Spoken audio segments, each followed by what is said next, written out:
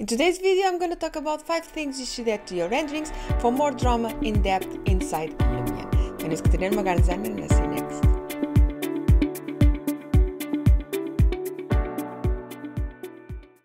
Welcome to another video from Design Tools, and today's video is all about depth and drama inside Lumion and how to create it. What elements you should add to your renderings to have that more dramatic rendering. So this is some type of rendering that maybe you don't normally do, but maybe you want to do it for a specific project or just to show off your rendering skills as well. So first of all, this is just some examples. I will add them in the end of this video, but I really want to show you how you can see drama and depth in the renderings just using this simple effect inside Lumion. So let's go into Lumion, and I'm using Lumion 2023, and I just want to show you quickly how to add this type of effect to your renderings. So this is my model in a sunny day somewhere in the UK, and let's bring a little bit of drama. So just some elements I add here in the build mode first.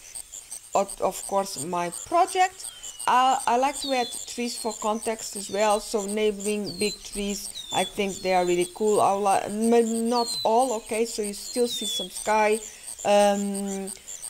but trees as a context are very important as well to create that drama effect that we want. So let's go into photo mode again. So first of all, what I add is, of course, you're going to choose the time of day you want your rendering.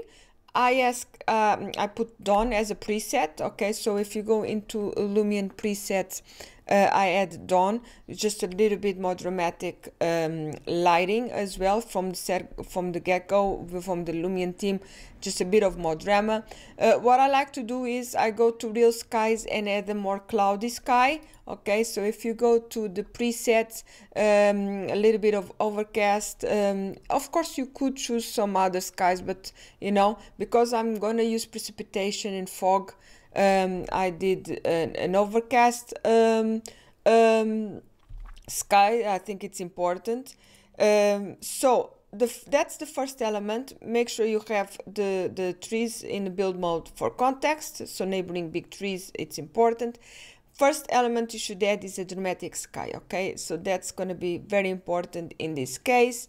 Second thing is actually fog, okay? So I like to add fog a little bit. You can play around with it, but what this makes is make the context trees appear more in the background, okay? So it creates that depth instead of them being in focus. So I'm just going to take the fog just to show you.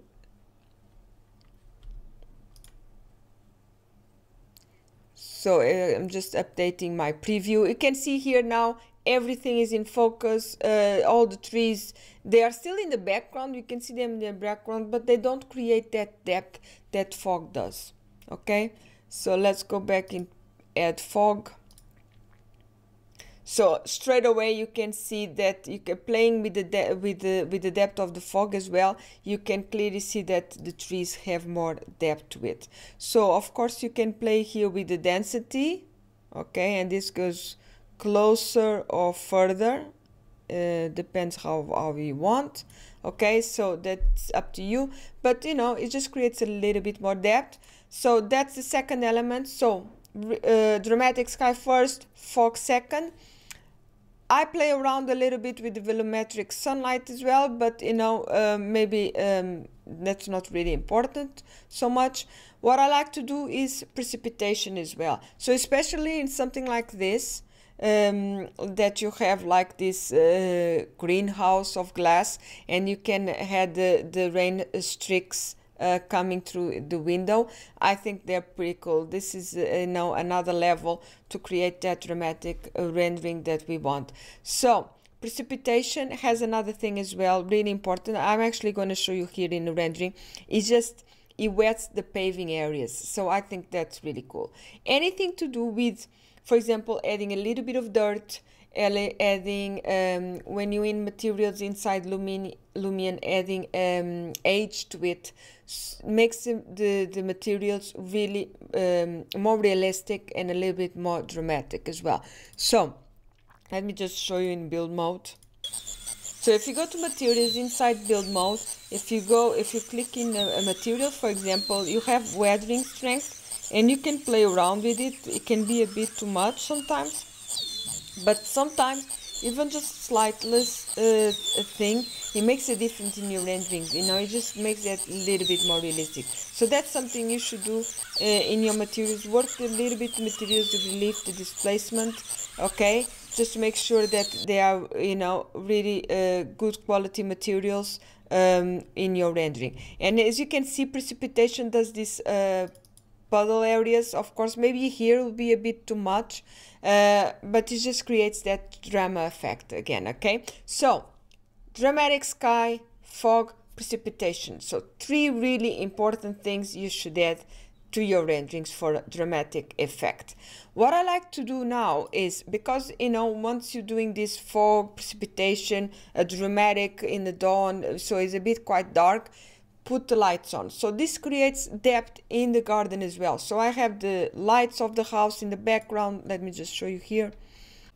So I just want to show you this rendering. So I have the lights there. It's just a slightless thing. So okay, so I have the lights in the house. I have some spotlights here in the arches.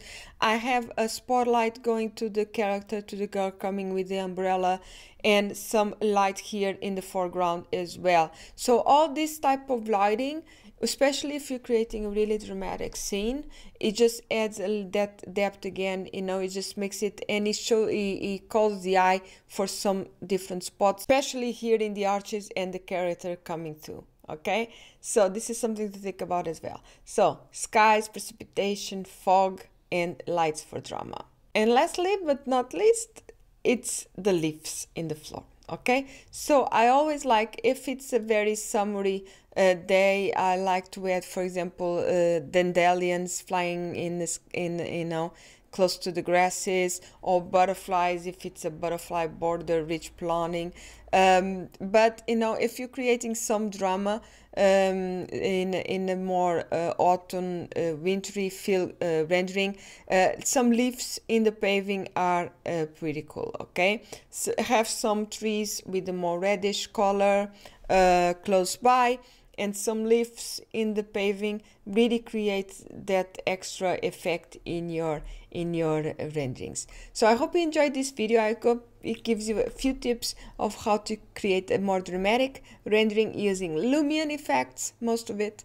And you know, even if it's not your everyday rendering that you show to your client, this is something fun to work with and maybe show even in a portfolio or in your social networks. See you guys in the next video.